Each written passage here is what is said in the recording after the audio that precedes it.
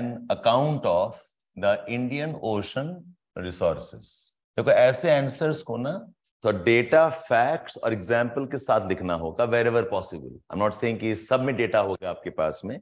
So you could start by like a storyline that Indian Ocean in recent years has become increasingly important for India and for the world. Indian Ocean recent times has become increasingly important for India and the world as one of the busiest sea lines of communication.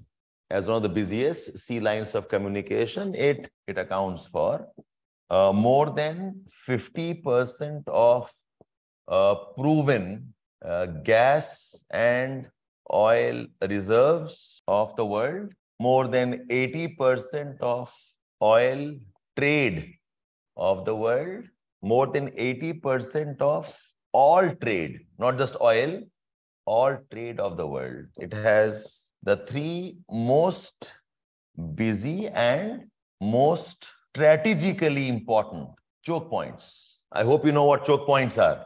Choke points where the passage narrow downs. Okay, ये data आप याद रख लो please. Okay, 50% of proven gas and oil reserves of the world, 80% of oil trade of the world, and more than 80% of all trade of the world passes through this. And it has three of the busiest and the three of the most strategically important choke points. What choke points? So the Malacca Strait. Okay, it includes the Bab el Mandab and includes the Hormuz Strait. So Indian Ocean trade वगैरह के लिए हमें पता है. It's already important for trade. It's already important for the global economic future of the world. Then we say Indian Ocean has a variety of resources. Variety में A, oil and gas reserves. कहाँ पर है पता होना चाहिए. So Persian Gulf, Eastern Arabian Sea. This is the Indian coast, East Arabian Sea. Parts of Indonesian waters. The most important being the Persian Gulf. And I say this is almost 50% of proven oil and gas resource. That's one. B, it's also rich fishing resources. Almost more than 30% of the world's fish catch is from Indian Ocean. And it is an important livelihood of the Indian Ocean littoral states.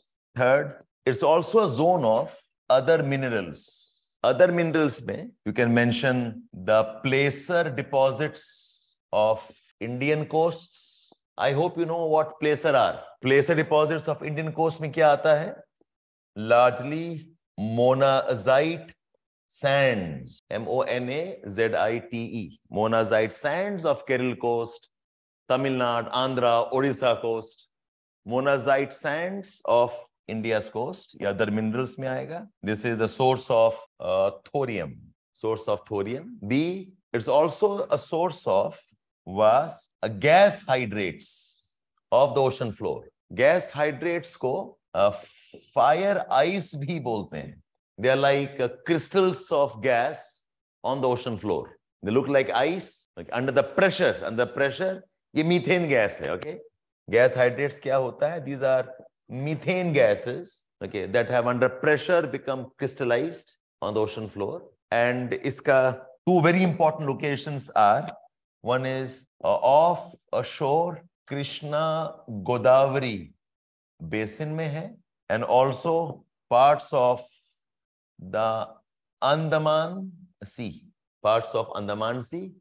and they also have found substantial amount in the southern Indian Ocean.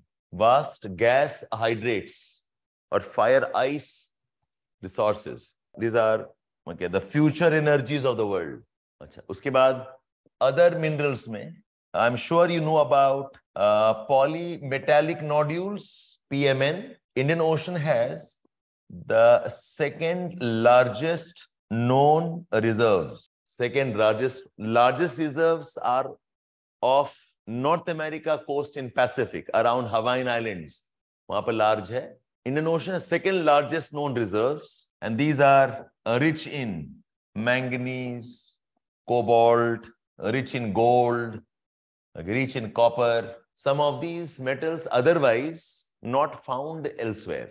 Polymetallic nodules. And D mein, you also have coastal salts. Coastal salts. So salt harvesting is part of the ocean minerals. Okay, so coastal salts, gas hydrates, polymetallic nodules, and placer deposits. Yeah, other minerals mein aa jayega. Next is, you can talk about renewable energy resources, other renewable and clean energy resources. So we have tidal energy, we have wave energy, and we have OTEC energy. The tidal energy is more than 12,000 megawatt for India.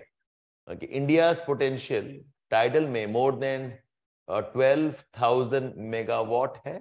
For waves, it is India ka more than 9,000 megawatt, and OTEC, it is for India, it is more than 180,000 megawatt. Okay, this can become the source of sustainable, the source of clean energy alternatives for India. Tidal energy, vast potential in Gulf of Cambay. Wave energy, West Bengal coast में भी है और Kerala coast में भी है. Okay, in Kerala coast we have Vizhinjam.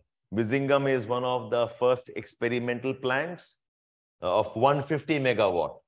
VIZHI, okay, GEM or JAM. Vizhinjam experimental plant है 150 megawatts का, Kerala coast में है.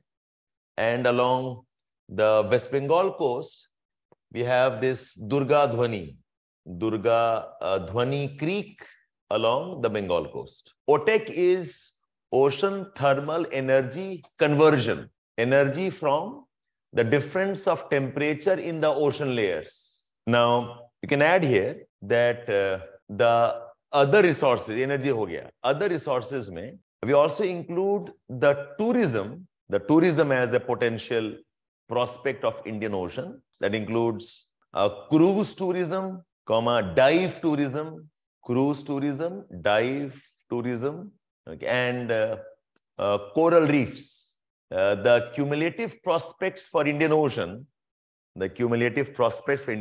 is more than $500 million.